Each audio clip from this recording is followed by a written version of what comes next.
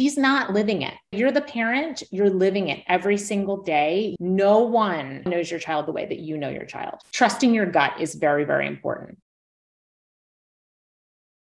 There were so many times I was completely zoned out. A teacher would be calling my name in my ear and I wasn't reacting because I was stuck in an anxiety attack. You'd think something was wrong.